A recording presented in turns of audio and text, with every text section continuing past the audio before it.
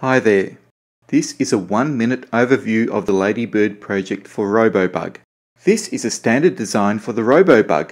You may, however, create an alternate 3D printed design.